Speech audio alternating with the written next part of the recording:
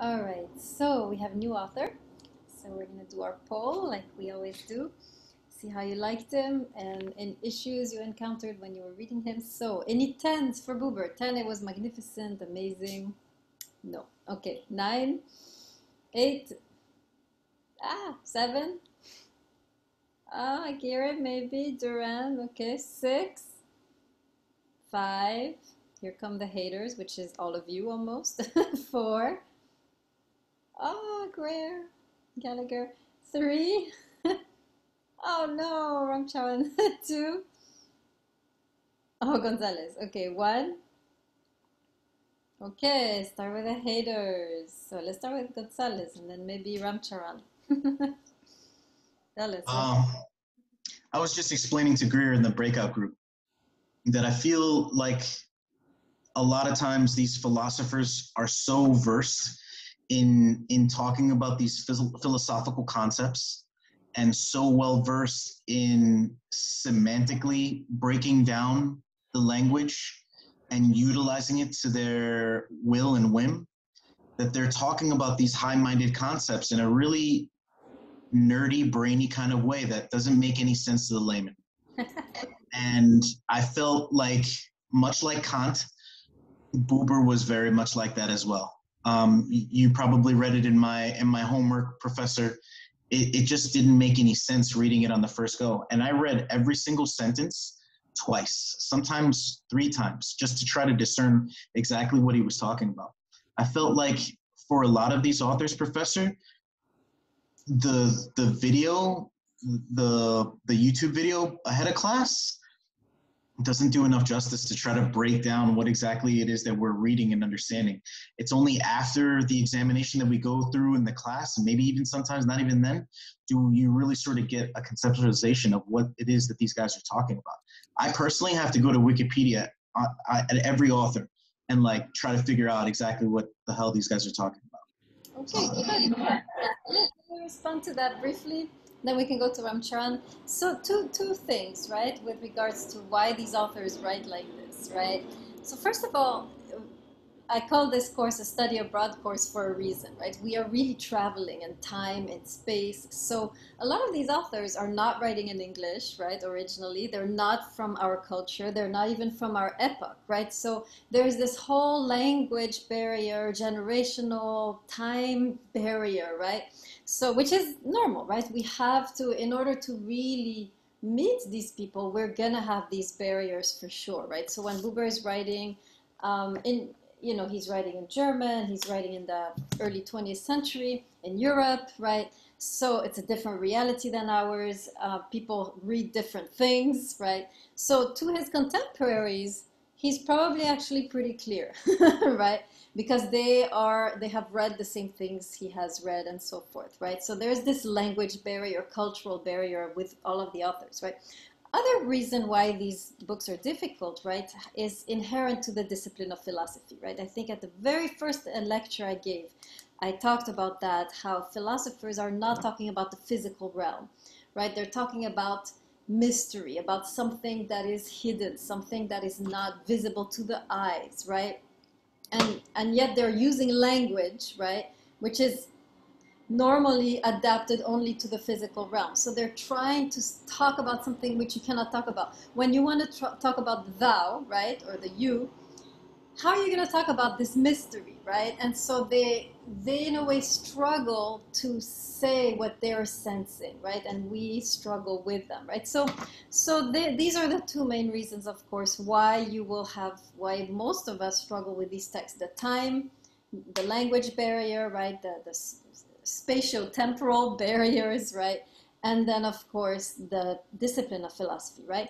So, and by the way, Gonzalez, you seem shocked that you cannot understand right away. But when you read a textbook of physics or a textbook of biology, it doesn't. I am sure you're not as outraged when you do not understand right away what is there. Correct? about. You know what? I actually no, Professor. I don't consider myself an incredibly intelligent person, but I think that I'm kind of sharp. I know that with mathematics, with biology, with chemistry, with physics, the the discipline is there, and all you have to do is start at the very beginning to sort of understand it. what these guys are doing, though, is playing with this metaphysical world that, for lack of a better way to sort of argue it or describe it, doesn't really exist. It exists in a concept in our mind. I find that when you're describing those kinds of things, you have to kind of, I hate to curse here, but make stuff up. And I feel like these guys are making stuff up all the time. Maybe that is because I lack the training and the tutelage that they have garnered over their lives. It is obvious that these men are intelligent, that these people, are intelligent, but I find that they're kind of they're I don't know, I don't want to say BSing this stuff, but that they're talking about something that has no tangible tether in the reality of the universe. Absolutely. Right. And this brings us back to what I said about Plato, right? We are beings that are caught between two realities, the physical and the metaphysical reality. We have this dual citizenship, right? Now, in our civilization, we're used to thinking of only the physical realm. We are a civilization of technology, of science, right? And so we're not used to talking or exploring the metaphysical realm like the ancients were, for instance, right? So this is kind of new for us. You're right. It doesn't feel tangible. It doesn't feel real. It is real, but in another way than the physical realm, right? And it's difficult for us because we are so used to just delving into the material realm. Our civilization is very material, right? To even begin the exploration. So you make really interesting point, Gonzalez, right? When you show your discomfort, right, with this reality, we have not really been taught as a civilization to explore this reality as ancient civilizations have. So we're not comfortable, right? Does that make sense? Another thing I wanted to say, what was it? It just left my brain. Ooh, to what you said. Oh my God, I feel like my brain is melting in the heat in the summer. It'll come back. So does that make sense, Gonzalez? So yes, you're right. It doesn't feel real. But it is, but on another level, right? And it came back, sorry. So you mentioned, right, that with physics, biology, you could start at the basics and build up, right? And it would make sense. And this is perhaps the problem with philosophy, the way it's taught in the United States. We start philosophy in college and right away with advanced materials with no prerequisites, right, and so forth. So had you had philosophy like you had physics in high school, even elementary school, like we're supposed to, you would be comfortable with these concepts, right? So not only are we not really teaching philosophy until college, so we're not ready, but even in the philosophy department, there are no prerequisites for different classes. So you're thrown right away into advanced literature, right, without going through. So you're right. Yes, I totally understand your discomfort, Gonzalez. Does that answer a little bit your question? Definitely, and I felt that was exactly the answer before you described it. I still feel like much of this metaphysical world that we're discussing, though, came from a time and a place like you described, where we hadn't done the deliberate, the what's the right word, when the scientific advancement that we have today. I believe that much of our world is as grounded in the physical aspect of the universe because we have moved away from that. When you look at the numbers of people who no longer believe in the existence of God, it just goes to show that I feel like our species is moving away from the metaphysical. Yeah, you're right. And that's why it feels a bit unnatural, unless you have some Yeah, religious background, right? But if you don't, it's like, what the hell is going on here? What is he talking about, right? Agira, exactly. do you want to add to this? Hey, okay. So I just want to add, it's like I'm just piggybacking off of him, the way he said people are moving away from religion and stuff like that. I agree. Like I said before, I had philosophy in high school because I went to a Catholic school. So it was part of our curriculum. We had to take a class like similar to this, but very basic, touching the skim of it. I feel, if anything, pushing the faith like that, or pushing any faith, because I grew up Catholic, now I'm atheist, but pushing any faith drives someone away from it. So I feel like now that I'm in college, I willingly took this class as one of my electives. It's not like it was forced onto me like it kind of was in high school, as I had to take 4 years of religion and philosophy and all these other like religious courses, community service, all that stuff. Like that's good, but at the same time it's like you're forming a young mind to end up wanting to, I feel, rebel against the church. Good. Yeah, good point. I just want to clarify something though. We need to distinguish very carefully between the metaphysical and the religious, right? Buber is not doing religion; he's doing ethics, right? We're going to see that. He's talking about human beings, how they relate, right? There is no, I mean, he does talk about God, but we're not focusing on that section, right? So he's not doing religion here. He's doing metaphysics or ethics, more specifically, actually, ethics, because he's not even talking about some alternative reality like Plato. He's talking about the realm of human relations. And he's saying within this realm, there is a dimension of mystery that we need to begin to protect, right? So, which is typical of existentialist philosophers. I don't know if you remember my lecture on Kierkegaard, right? When I say that existentialism is going back to life and finding the transcendent within life, not trying to escape life to find it, right? So he's kind of part of this movement, right? He's finding the transcendent, the mystery that's, you know, within our relationships, he's finding that. But it's not religion, right? I want to be really clear about that. Okay, good. Let's have a lover. Who were our lovers? Who was it? Manifest yourself. I have forgotten who you were because my brain is melting in the heat. Um, if you were a lover, raise your hand and we will let you speak as to why you liked the text. I think Durand was a lover, correct? I was, yeah, and not completely a 10, more like a 7 professor. And my reasons why I rated it as a 7 is because a little bit like Gonzalez said, yes, it was a little bit, I had to reread definitely a few times, but once I did reread, I was able to get like valuable information. Like, yes, it required work. Definitely a little bit more difficult to read, not because it was difficult to read as like, you know, it's just the language, you know what I mean? And also what I felt that what I grasped from it was more that there's value in the individual and that it's revealed amongst our relationship with other people. Like that's what I perceive for it. Yes, it took me a while to get to it, but I did. Like that's why it's a 7. Very good, right? So you guys have to get used to seeing these texts as a treasure hunt. Don't go, remember I told you, don't go to these texts with the expectation that you will understand. Otherwise you will get frustrated, right? You cannot understand these texts. I'll say it straight up. You cannot understand these texts by yourselves, right? Most professors, I mean, often, they give you some summary, right? Most professors don't make you read the actual text. I do, right? Why? Because I want you to encounter these people, right? But I'm aware that they're way further, right? But it's just, I want you to experience it, right? Don't expect to understand anything. Expect simply to be inspired, challenged, right? Enjoy being inspired and challenged. Enjoy not understanding, right? Have more of a spirit, maybe of curiosity, adventure, right?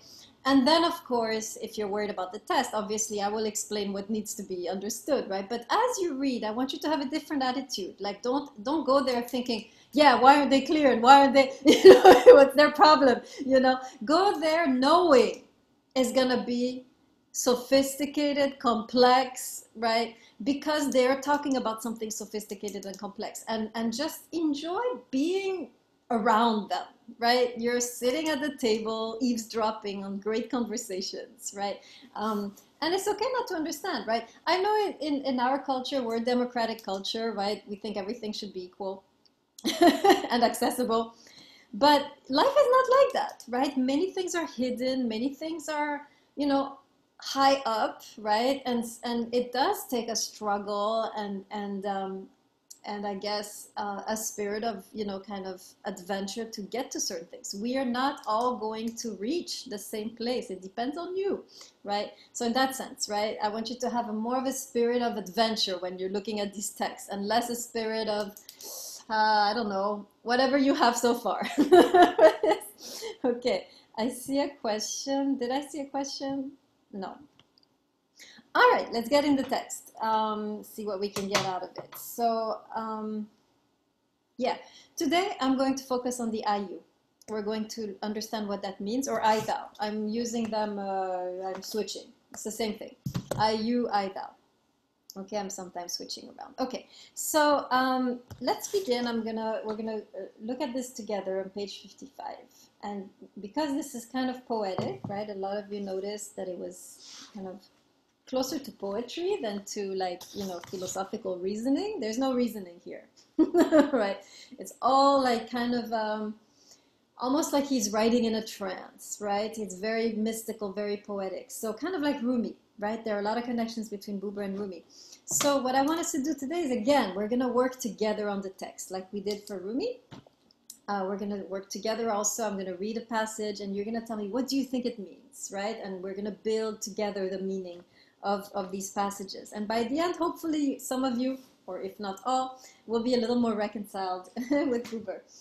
So, okay, page 55, we're focusing on the you. The I-it we know already, right? The I-it is what Kant talked about, right? I-it is treating someone like an object, which is how most of our relationships are, right? Most of us, when we relate to each other, it is in order to get something out of the person, right? This is a default, natural way we relate. It takes a little bit of sophistication to get to the IU, right? But naturally, as human beings, natural default attitude is I-it. I see you, you're cute, I'm gonna wanna be your friend or your lover, right? Because you're gonna bring me X, Y, Z, right? Or or an employer is looking for me. They don't care about me. They care about what I have to offer to the company, right?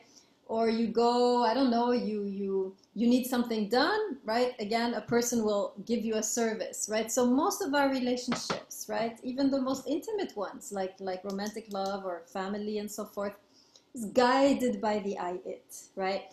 Most of us relate to people because there's something in it for us, right? Even we're respectful to our parents because ultimately there's something in it for us, right? Or we're nice to our sister that we loathe because there is something in it for us eventually, somewhere down the line. Or we fall in love with this person because we sense they can bring us this or that, right? Natural default. Now, Buber is saying if we stay on that level, we will have very one-dimensional relationships, right? The relationship will not be rich, will not be full, will not be profound, right? We need to also be able to develop or cultivate IU relationships, right? So we have to look at this because we're not used to it. This is a new way of relating, and he's going to describe it on page 55, and we're going to together go and see what that looks like, right? All right, so I'm starting on page 55. Are you all with me? Put your hand in the screen if you're there, whoever says you. Okay, all right. So, begins, sounds just like Kant, right? Whoever says you does not have something for his object. What is he saying? What does this mean? Whoever has you does not have something for his object. Translation, please.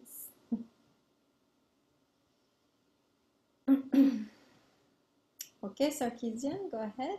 Could it be because like now suddenly they're putting the focus on like the subject of the conversation is someone else, like an actual like it's about a human being? Right, what does it mean to treat someone like an object? You can just ask yourself, what does it mean to treat someone like an object? You kind of just like use them and don't really consider them in the first place to begin a sentence with them, really.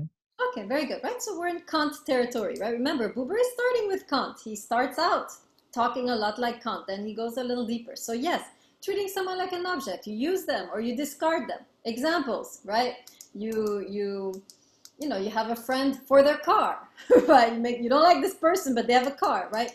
Or you ghost someone. Have you ever thought of how ghosting someone might be treating someone like an object, right? You disappear. You were on Tinder, right? You were talking, and then you got sick of it. And so you're like, you know what? I'm ghosting this person. I'm not even going to say goodbye, nothing. And you just kind of disappear, vanish, right? This is discarding, right? Like an object. Oh, I'm done with this object. Let me throw it away, right? We're very casual. Very casually, we are engaging in a multiplicity of I-it relationships on all levels, right? Ghosting is an I-it relationship. Going out with someone because we just for now, I've heard this. This is a great one. Like, I'm gonna date this person. It's not the one, but I'm gonna date them because for now it's good, right? Right? We're again, right, sinking into the I'm gonna use this person for a while, and then when I'm done, when the one comes, what are you gonna do with them? Well, discard them, obviously, right? So we have this mentality of I'm gonna take and discard, take and discard. This is pure I it, right? You abstain, right? This is pure Kant, right? I will not take you and I will not discard you, right? I'm going to abstain from that culture, right? So that now if you do this, you're already opening up slowly the dimension of the IU. Karuchi. Professor, yeah, what I don't understand fully is the phrase "whoever says you." Yeah. So when you address someone as a you, or when you see them as a you, not as an it, then you do not have them as your object. So he's just saying, when he says whoever says you, it's a poetic way to say whenever you encounter someone as a you and not as an it, that's how you treat them, right? That's how you behave in their presence. So it's poetic, right? Says you, simply saying whoever addresses a you, whoever encounters a you. Makes sense, Karuchi? Okay, good. Okay, so we got that one. That one is pretty simple. We studied it already with Kant. We're good. Now, here's the next one. I'm going down a few lines. Wave at me when you're there. The you has no borders. Did you find it? Put your hand in the screen. Okay, the you has no borders. Okay, let's stop on that a little bit. It's interesting. So you has no borders. You do not have a border. So what does it mean to put borders on people, right? How are some ways that we put borders on each other, thereby missing the you of that person? Tell me, let's have some examples of how we put borders on each other, contain each other, thereby missing the you. Gonzalez, go ahead. In another sense, it's kind of like labeling people, labeling them heterosexual, homosexual, labeling them Republican, Democrat. Yes, any label is dangerous according to Buber, right? Because you miss the whole richness of the person. I mean, have you ever been like sitting in a group of people, right? And you're in a great conversation with the person next to you, and all of a sudden you find out they're a Republican or a Democrat, depending on where you are. And now all of a sudden you're like, oh shit, It's like, why am I even talking to this person, right? Your whole view changes. All of a sudden you have now reduced them to this caricature of what you think a Republican looks like and a Democrat looks like, right? So all of a sudden there's a chill, there's a coldness that invades your being, right? So any labels of race, right? This is why, I mean, it's funny how here I'm always so shocked the way that we cut people up in races in this country, and the way you have to fill up little boxes, about your race. And the way we talk about each other, right? That black person, this Latino, this is, I mean, coming from Europe, this is so frightening to me, right? Because this is for us in Europe, when we start to break up our countries and races, this is the beginning of genocide. Happened in Germany, happened in Yugoslavia, happened in Rwanda. As soon as you start to divide the society in different races, you have the perfect setup. Right, for a genocide. So the way we so casually engage in this country in racial, not even stereotyping, right, just racial discourse, right, is frightening to me, and to Buber, I'm sure, right? It is not innocent to go around dividing people by race, right? We need to find a different way of talking about people. I know it's easier to just say that black guy over there or this white girl over here, but there is something inherently problematic in reducing someone to the color of their skin, right? There's nothing else you noticed about that person, just the color of their skin, right? That's the only way you can identify them. I would give you the exercise when you go back in your life, right, after this class, and you want to point someone out in a crowd and you're tempted to just say the color, try to find other characteristics that you can point them out with, right? It's problematic, right? The way we distinguish, categorize people right? And the way we stereotype. So even beyond categorizing, right? Now this is the real problem, this stereotyping, right? Asian women are like this, black men are like that, right? Latino women are like this. And then we have imprisoned each other in our race, in our class, in our sex, right? And we can't get out. You're a woman, therefore you should be like this. You're a man, therefore you should do this and this and this in this relationship, right? We'll talk about these roles, right? Gender roles in the next class, right? Or, you know, you're Latino, you're supposed to, you know, you're French, why don't you, you know? So that's the idea, right? So excellent, Gonzalez. First way that we miss the you is by categorizing, not even stereotyping, just categorizing and kind of reducing that person to that category. And everything now that they say, you're sticking that category on it and you're missing the richness of the person, right? So that's the first thing. Okay, Karuchi, other ways that we border each other. Oh, that was an extended raised hand. Oh, sorry. Sorry. Okay, let's see. There's I'm just nodding at what you're saying because you're okay. right. Let's see. Mustafa said, set boundaries like what you can do. Oh, good, Mustafa. Go ahead. Tell us more about what you're saying in the chat. Mustafa? You there? Where's Mustafa? Yeah, I'm sorry. I was just trying to say, like, some people need to set limits. For example, like, if you don't like going to a certain place, you can tell the other person, like, hey, I don't like going to a certain place. Or if you don't want someone to talk to another person, be like, hey, I don't feel comfortable with you speaking with the other person. But yeah, that's what I meant. So you're talking about boundaries, right? Be careful. He's not talking about boundaries. This boundaries is good. Borders is bad, right? So boundaries is something positive that we put around ourselves, right? To be respected, like Kant was suggesting, right? Make sure people respect you. This is a border. This is bad, right? This is borders that we put on other people. So Mustafa, do you want to try and think about another way that we put a border on people? I mean, what you said in the chat actually made sense in the way I was thinking it. Okay, I'll let you think about it. Karuchi, go ahead. Okay, what I was going to say, and it's kind of what Mustafa was, at least what I implied from what she wrote, is that we value people based on, or we put borders on people based on what their value is to us. So in other words, what can I use you for? What are you good for? Is, you know, almost in a resource type way, you know? So I think, you know, that's the way we look at it. Good, absolutely, right? We reduce the person to what their value for us and we miss everything else, right? Or we limit them. That's what I was reading into Mustafa's. So how are some ways, now even thinking within romantic love, right? How are some ways that we limit each other? I'm curious. Thereby missing the you, right? How are some ways in a relationship that you start to limit your partner? Gonzalez.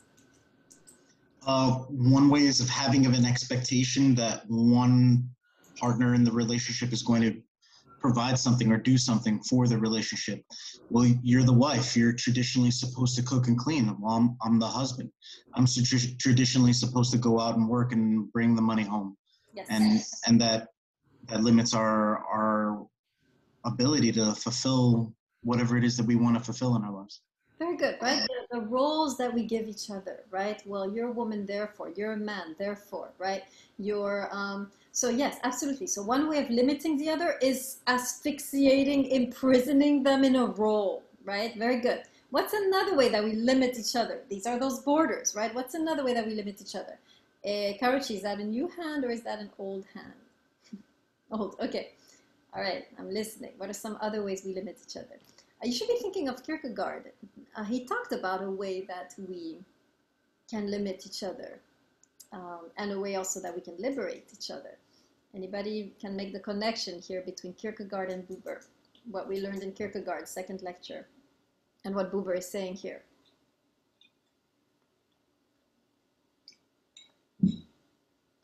Okay, Kanai says, okay, so yeah, so this is not Kierkegaard, but this works, right? When you want to control your partner, right? Oh, you should be, and I think Gonzalez mentioned expectations, right? Well, you know, you Don't do it like that. Don't wear that, right? Don't go there. Don't eat like that. Don't eat that, right? My father is always doing that to my mom, like, stop eating, you're getting fat. So the ways that, the multiple ways that we control each other in a relationship. Oh, surely you don't want to study that. I think you should become a doctor, not a painter. What are you going to do painting, right? Or I think, I don't think you should wear that. That doesn't look good on you. Or, and so we have so many ways when we try to give each other advice and change each other, right? These are all borders, right? As soon as you have a vision how the other should be, according to what you think, boom, you've put a border, right? You've encapsulated them in your vision. So any form of control in a relationship is placing a border and imprisoning them in your representation of who they should be, in your vision of who they should be, right? And so now they cannot be fully themselves, right? They wanted to pursue a career in, I don't know, rollerblading, and you kind of, you ruined that for them, right? So, and maybe you had good reasons, and I'm sure you did, and I probably would have sided with you, right? But you've missed, by doing so, by trying to control them and change them, you have missed the you in the relationship, and you have missed the profundity of the relationship. Remember, make a difference between trying to change someone and creating the conditions of possibility of change. Kierkegaard is about creating the conditions for change. You hope, and the person themselves begin to change. Here, right, you tell them you need to change this and this and this for me, right? You see does everybody see the difference between trying to change someone and allowing someone to change? Do you see the difference between the two? Put your hand in the screen if you're following, right? So in Kierkegaard, we don't tell them to change. We create the space for them to change, right? If they choose to. Here, you need to change for me. You need to wear that. You need to become that. You need to make this much money. You need to cook this how many times a day, right? For me, that's what I need. And now you have imprisoned them in your expectations, right? The way that we imprison each other in our expectations. But we're still missing the main point with Kierkegaard. What was the second class on Kierkegaard about? See if you remember. Can't believe some of you have to look at your notes. No, it wasn't respect, can I? That was Kant. No, Shad, that was Kant. Where were you guys for Kierkegaard? I feel like I was talking about myself. Durand, help us. You can't put love to shame. Right before that, what did I talk about? Same lecture. Sources of eternal love. Sorry, I'm just going off the top of my head. No, that's not the answer I'm looking for. What was the main topic of the second lecture of Kierkegaard? Do not disappoint me like this. Thank you. Yeah, hope. Yes. Now, when you hope, are you putting a border or are you taking off a border? How would you connect hope to what Buber is saying here?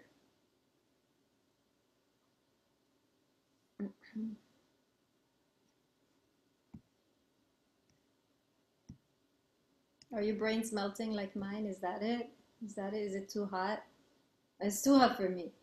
So, okay. So let me help you. Okay. Here's a couple people in the chat. All right. When we lose hope, we limit love. Okay, good, Karuchi. And then when you hope your partner to be better, you put a border on what they should or should not do. Almost, Shad. Remember, Shad's different, right? From telling your partner to change. The kind of hope in Kierkegaard is about creating the space for them to change.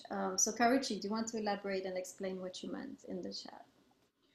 Yeah, so I didn't get a chance. I wasn't here live for the second Kierkegaard lecture, and I haven't listened to all of it. But I think when we lose hope in the relationship or lose hope in our partners, I think that then we limit love, because sometimes it's hard to get past that, right? So let's just say that there was a crisis in the relationship, or we were hurt by our beloved, or there's a wound that's created. If we're not able to drop that and keep hope, that there's still love there, this love can grow, we can, continue to move forward, then the relationship's going to die on the vine, so to speak. Good. Yes, that's the idea. And Jaeger, you are right on, right? Hope takes off. So let me elaborate on what you said, Karuchi, based on Jaeger, right? Hope takes off the border, right? Despair puts on a border. Despair says you're never going to change. You're always going to be like this. You've cheated, you'll cheat again. You've lied, you'll lie again. And this is a natural. Despair is, again, same as the it, default. We are more, it's easier for us to despair than to hope, right? When someone has done us wrong, automatically we deduce that they will do us wrong again. And by doing that, boom, border. See, you did that, now you're going to do it again. Paf, you've imprisoned them in their past self, right? Whereas hope explodes the border and says, you did this before, but I'm taking off. You can be anything now. You could be the most faithful person in the world, or not, I don't know, right? But I'm taking off the border. I'm allowing you to become something else than your past self, right? That's hope. And when you hope, you are now connecting to the other person as a you. You are revealing their you. You are cultivating a IU relationship at that moment when you hope. Does everybody follow clearly what I said with hope and the connection with the IU? Okay, anyone need a clarification? Always stop me, right? When you want me to repeat something, because I go very fast. Yeah, Okay. can you repeat that for me, Professor? Yes, sure. Okay, when you despair, you put a border. Despair says what you were, you will be again. You are imprisoning the person in their past self, right? That's despair. Let me write it in the chat, right? Despair, you imprison the person in their past self. Hope, you release them from the past self. They could be anything. You don't know, right? No borders, no limits to what they could become, right? So in that sense, right, we have a connection here between what Buber is saying and Kant. Hope is the ultimate IU relationship. When you foster a relationship of hope towards the other, you are engaging in an IU relationship, right, automatically. Excellent. Okay, good. Now, let's go to the next one. Continuing down that paragraph, right? Next line, whoever has you, or sorry, whoever says you does not have something, he has nothing. So what does it mean now? That when you're with a person and you're treating them like a you have nothing. This sounds terrible. What does it mean you're getting nothing? Can anyone interpret this terrifying line?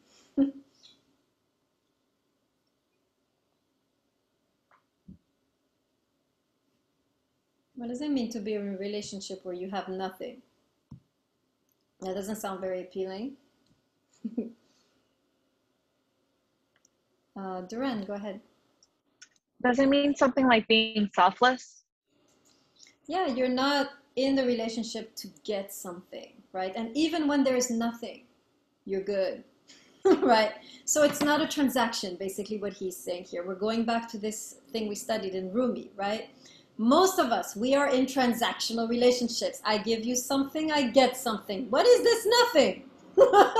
I give you something and you give me nothing? What kind of right? And Buber is saying, you're not expecting something in an IU relationship. It's not about getting something, right? It's not a transaction. You stand in, and then he says, when you are in that attitude of having nothing or getting nothing out of it, you stand in relation. At that moment, you have reached the level of relationship versus the level of transaction, right? That's the idea here. So this is an idea that we can, that we heard already in Rumi. Okay, now we're going to skip. There's a couple more passages on the IU. I want you to go to page 62. And you're going to find Rumi there also. Okay, this whole paragraph is really beautiful, the top paragraph. I mean, I almost want to read the whole thing. Okay, so I'm going to start. Everybody there, the you encounters me. Put your hand in the screen if you're there.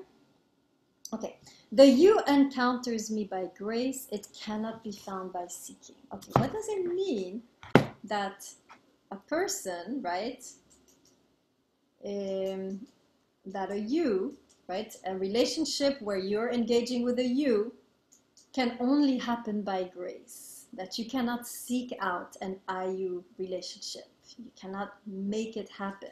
What does that mean? You should think of Rumi. That would help you. Sarkeesian. I'm not sure if I can recall Rumi that well for him to guide me on this one, but just like trying to like guess, I suppose, in a way. Um, the way it seems to, the way what it seems to mean to me is basically you can't, like, for example, right, like if you want to choose friends or something, right, you can't really just like walk up to anyone and have it in your mind, right, like, oh, I'm going to be like best friends with this person, right, because you might not necessarily like anyone that much. Do you know what I mean? Like you can try to force yourself to, but at the end of the day you won't feel that connection like you would actually feel if it was a genuine thing that just like naturally happened, right, like we develop that kind of a meaningful relationship. Right, excellent, right? That's the idea. You can't make a relationship happen. That's what he's saying here. I mean, you can, and it will be an I-it relationship, right? There's plenty of relationships you can make happen, but it's never going to go deeper than the I-it, right? You can make this person date you. You can make them marry you. You can make them like you, but it's never going to be the relationship there's never going to be that depth where you're not in control, right? So absolutely, right? The authentic relationships happen to us, right? The true relationships that are deep and meaningful, we cannot make them happen. You cannot control this whole dimension of relationships, right? This is the tough truth we are learning in this class, right? We cannot control this. We can create the right conditions, right? But we cannot control. And so to give up the control, I'm not going to force you to love me. I'm not going to force you to date me. I'm not going to manipulate you into sleeping with me, right? Now we are in the IU relationship. When you realize it's a grace, it comes to me. I cannot seduce that person. I cannot manipulate them. I cannot control them. By the way, I know you're all, I don't want to give publicity to that book, but there's a very famous book called The Art of Seduction right now. It's a book written for men. I see a bunch of people reading it in the men, reading it in the subway, in the bus and so forth. And it's all about power, right? This is where we are. When we want to learn to seduce, we want to have power over the person. We want to find a way to kind of like lure them into our lives, right? Any type of seduction like that, right? Not like the one we talked about in the Song of Songs, right? Any type of seduction which is based in forging a relationship where you have power over the other in some way, manipulating the other in some way. You are now already in the I-it, right? The women's version of this is the rules. How to get someone to marry you in 6 months. I mean, these books are really good advice, honestly. I have to say, both of these books, right? The one, How to Seduce Women, right? And the one, How to Get the Man to Marry You in 6 months. Great advice. I recommend it. But the only issue with all of these books that we have right now in the literature, right? When you go to Barnes and Nobles, when you go to any bookstore and you have these books on how to attract commitment, how to attract the man in 6 months, how to attract the woman in 6 months, right? All of this is based on something you do, power, right? And what we're learning here is that any attempt at controlling, right, is leading you straight into the I-it relationship, right? The only thing you can do, that's what we're learning in the class, is create the space, create the environment, right? This we can do, but you cannot make the thing happen, right? And any time you try to make the thing happen, boom, you fall in the I-it. You're already sinking, right? The you happens by grace. It will come to you. It will enter your life without you controlling it, right? Gonzalez, go ahead. Professor, when we studied Rumi in the poem Any Sprig of an Herb, we had discussed how we create our own obstacles in the course of love by trying to control it. Yes. Right? So these are the borders that we create, that we put up on people, that they get in the way of us establishing a closer relationship with one another. Oh, this is so well put, right? We put these borders, right, or we put these expectations. Often in a relationship, we have these expectations we want our lover to fulfill because we think it will bring us deeper intimacy, right? And actually, it's actually a big obstacle to intimacy. The moment you relinquish control over your beloved is the moment you're creating a path for intimacy. As long as you're trying to control this, no intimacy. It's obstacle after obstacle. Very well put, Gonzalez, right? So if you really want to create a path for intimacy, right, learn to relinquish control over everything. You can create the space for change, but you cannot change them, right? Nor should you try, right? This is their journey. It's their process, right? You can be there, you can create the environment, but you cannot push them or pull them or right, mold them or fashion them, right? You're not the creator. So that's what he's saying, right? If you want an IU relationship, an authentic, intimate relationship, you have to give up the control and enter the state of grace, right? As long as you're controlling, you will never know grace. And this is so profound, right? Because we want, sometimes we need the relationship to evolve or change or mature or grow, and it's stuck, right? And in trying to make it happen, we miss the grace, which often happens when we relinquish control, where the change happens by itself, right? The relationship all of a sudden moves, right? This is a state of grace where we just relinquish control, we surrender, we do our part, right? And then surrender. And then we can receive the grace of transformation, of evolution, of growth, right? Of deeper intimacy. Deeper intimacy, you cannot make it happen. You can allow it to happen. That's all you can do, or create the conditions of possibility for it to happen. As long as you're controlling, you will miss all the grace that you could experience in the relationship, right? You have to give up control to enter the state of grace and to witness these miracles that happen when we relinquish control, right? So very nicely put, Gonzalez. So good, very, very nice passage, right? Echoes with Rumi when he said that the beloved comes at midnight. Remember, I commented that text, I said midnight, right? When we are least active, when we're most receptive and still, right? When we are doing nothing, that is when the beloved comes, right? So it doesn't mean, by the way, you just sit around and mope, right? You can create the environment. It's like I always, y'all should do some gardening. Gardening is great to learn about relationships, right? You plant a plant, right? There's nothing you can do to make it grow. You can't go in the earth and pull it, right? You're gonna make it die. But you can water it, you can fertilize it, you can put it in the sun. All these things you can do, but you cannot force it to grow, right? Is the same with relationships. There's a lot you can do. You can create the conditions, but then you have to let go. Let the plant do its thing, right? Okay, excellent. Now here's the last quote, really beautiful. Last line, next to last line. It's kind of a tongue twister. We're gonna look at it. I require a you. Are you there? Wave at me if you're there. I require a you. Okay. All right. I require a you to become. Becoming I say you. Okay, can anyone decipher what is going on here? It's kind of like a riddle. What is he trying to say? Can anyone translate? I require a you to become me. Becoming I only become myself when I say you. What's he saying? Anyone translates? You're a brave soul. Okay, Aguirre, go ahead. I'm 100% gonna get this wrong, but I'm gonna try. So is it like, two halves make a whole, more or less? Like if you have two complete halves, it'll make the whole? Almost. I tried.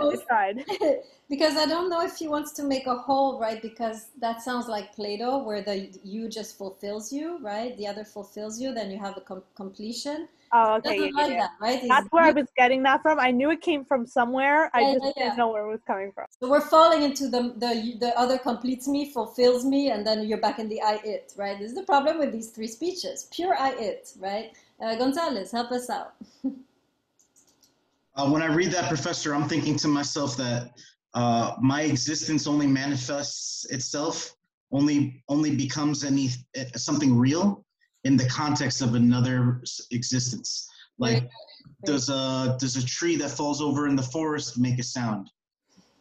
Kind of analogy. Take those examples. That's good, yeah. Wait, Gonzalez, for someone who hates Buber, you're doing pretty good. Thank you, Professor.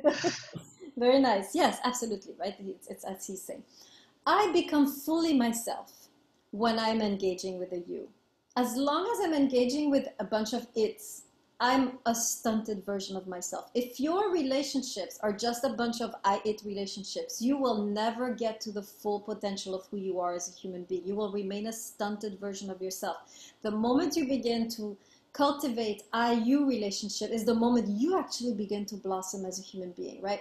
So treating someone as a you actually makes you into a higher I, right? So in other words, we reach our full potential, right, as human beings only in I-you relationships. Can't write. Right? If all of your relationships are just I-it relationships, you'll be actually very, humanly speaking, very impoverished, right? Very one-dimensional. And this is the state of affairs of in general, right? But the moment you begin to cultivate I-you relationships, meaning you don't use them, you don't discard them, you're careful, right? You honor their humanity, right? You don't put borders on them. You don't expect XYZ from them. You don't want to control or change them. The moment you begin to really artfully cultivate these kind of relationships, you will change. Something in you will shift. You will become more profound, deeper human being, more free. You're going to elevate yourself to higher states of consciousness, right? So as you treat someone like a you also become more of an I, right? Does that make sense? Put your hand if you're following what I'm saying. Gonzalez, is that a new question or an old question? It's a new question. I have, I don't know, Professor, I have an argument against this. It seems as if Buber's trying to say that you're not really human unless you interact and relate with other humans as humans. Yeah, that's it. You have a problem with that? I do, because what about the people that, I don't know, astronauts, explorers that go out into space alone? Are they not human? Are they not at the very edge of what we seem to try to be, exploring other boundaries? Do they lack humanity simply because they are not in the presence of other humans? I mean, That doesn't make any sense. You don't have to be in the physical presence, right? The astronauts still have contact with the Earth, right? They still have relationships they cultivate. So you don't have to be in the physical presence. You just have to have in your life these relationships, even if they're virtual, like us for a whole year, right? You can still have an IU relationship via Zoom, right? That makes sense? Yeah, that makes sense. But it seems as if he's saying that you are not you unless you view yourself in the context of other people. Yes, exactly. He's saying we cannot be fully ourselves outside of relationships. Relationships is what really brings us to the highest level of ourselves. This is again countercultural because we're taught, oh, you can reach your highest potential by studying, getting a job, a house, and a white picket fence. This is the American dream. That's how you reach your highest potential. Buber is countercultural when he says, no, your highest potential is not your house, it's your relationships. And I agree with that. I totally agree with that, Professor. I don't think that that we should esteem to sort of collect things or I forget where they said it before, how within Western culture we try to view our lives as we need to achieve something, we need to become something, whereas in a lot of Eastern civilizations and cultures think that simply because I'm breathing and I'm existing, that is fruit in and of itself, and that our purpose is right there to exist and to be happy. I don't have any problem with that kind of ideology, but I do take umbrage with the fact that he's saying that you lack humanity in the absence of other humanity. Yeah, that's what he's saying. I mean, he's not saying you're not human. He's saying you're not your highest human. Right? I mean, okay, I get that interpretation, but that's not what it looks like he's saying. Yeah, no, you're right. We can keep it as radical. It works too. Okay, let me. I'll give you an example. There has been some backlash against the practice of solitary confinement, right? there was a beautiful lecture I heard of somebody saying that solitary confinement, we put them there so they can reflect and become better human beings, but actually they become savages, right? Because we cut them off from people, right? So this person was arguing, not based on Buber, but based on Levinas, but Buber is kind of the same. You could have made the argument from Buber that you cannot reach a better version of yourself or redemption, right, as a criminal if you're cut off, right? And so this whole solitary confinement is counterproductive, going in the opposite direction, right? And it's true. I mean, we know what it does to people, right, to be in solitary confinement. So this is kind of what he's saying. He's saying you cannot be truly human. Yes, I can go there without engaging in relationships with other humans as humans, not as objects. Yeah, I think that's exactly what he's saying. But what is your issue with that? My issue with that is that I don't know how to put it into words just yet, and I'd like to think about it a little bit more. Maybe give you a response later. But in essence, it feels as if it's doing away with the reality of the fact that our humanity, what we have defined as what we are, is made up of all of these individuals. I get that we're social creatures and that our families, our unions, our bonds with one another help create our society and they give meaning and context to our lives. But to say that your life has no meaning or no context in the absence of other human beings is to disregard your existence altogether. I think, therefore I am. I don't know who said that, but okay, so then it totally mutes that argument. Yes, that you are simply because you are. He is intentionally working against Descartes, right? This is the backlash of existentialism against Cartesian philosophy, which says I can be fully human by myself, right? And they're saying no, right? Okay. And this is very similar, actually. If you ever explore African philosophy, they have some similar idea where they say the human being grows through their relationships, starting with the mother, then the mentor, then the partner, romantic partner, and then the children, right? They say at each level you become a higher version of yourself, right? So this is actually very common in the whole Middle Eastern and African continent, to think of yourself as maturing through your relationships. And we saw this in the Song of Songs, right? Very similar to that context, African, Middle Eastern, where this woman grows through the relationship. She starts out super immature, and then she becomes this more mature, you know, able to let go and so forth. So we can see how it's not that you're not human at the base. We are humans, but we are like in the egg, right? And the relationships help us, help the egg open. I don't know how to say that. The egg cracks open and we become more, right? So of course we're humans by ourselves, but we are not fully developed humans. I guess I would put it like that. Gotcha. That makes a lot more sense. Okay, good. I'm glad I clarified that. Good. Sarkeesian, sorry, you've been waiting. I think it's possible that I might be misinterpreting this as well, right? But I almost wonder, I think the astronaut thing Gonzalez mentioned earlier might be the perfect example, because like even outside of the existence of like Zoom, right? Let's say they really were out there alone by themselves, right? And they couldn't really contact until they came back, right? I think when you consider astronauts, right, like someone like doing that like thing, going all the way out there, and I'm not necessarily saying this from the perspective of like self-sacrifice, right? It's not they're necessarily going to die or something, right, just because they go out there, even though obviously, right, like there have been more than enough accidents even recently, right? That like it's always a bit of a risk. It's kind of like I imagine there might be some minority of astronauts or people in those kinds of positions that kind of do it for the status, right? That like material world kind of focus, right? Where you're like, oh, I just want to use people around me, use this position as like an object, right? Exploit it and like get myself seen as higher, right?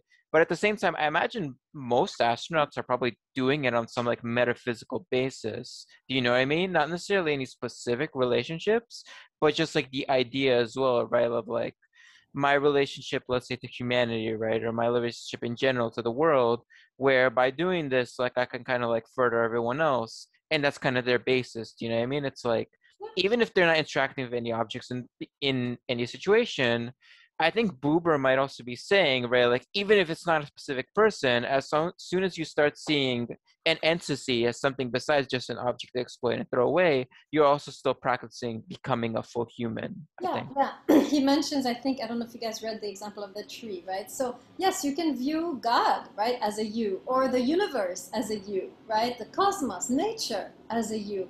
The moment you forge an I-you relationship, even if it's with the universe or with nature, right? Something that we would learn, it would really benefit us to learn to do that when it comes to nature, right? To see nature as a you and not as an it that we can overexploit until it shrivels up and dies, right? So, yes, absolutely. If you can also, you're right, you can cultivate IU relationships with non-human entities. I agree with you. Because for Buber, right, the life of the spirit, I think he mentions it further down in the book, if you read the whole book, he talks about this, right, is something that is relational and you can relate to even nature in that way. So yeah, I would agree with you. So yes, I mean, yes, the astronaut lost in the universe can still have an IU relationship with the cosmos and in that sense not lose their humanity, right? Or like people like Thoreau who went to nature in a forest for I don't know how long, a year or so, didn't see a soul. And yet you can see the depth of what they, you know this guy, right? Walden Pond.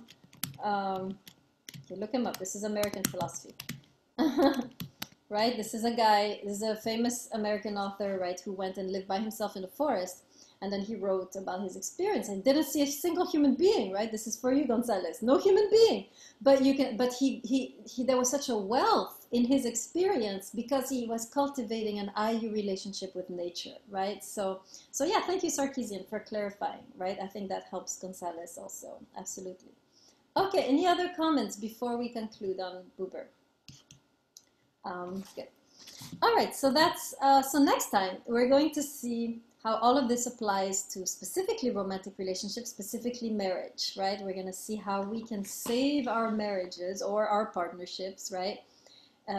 By learning to infuse our relationships with the IU relationship, right? Very often we're going to learn that our relationships go bad simply because the IU has disappeared. And the moment you reinsert the IU or infuse your relationship with IU-ness, right, you can actually save your marriage. We're going to talk about that next time. Okay, great. So you guys can go. I'll stop the recording.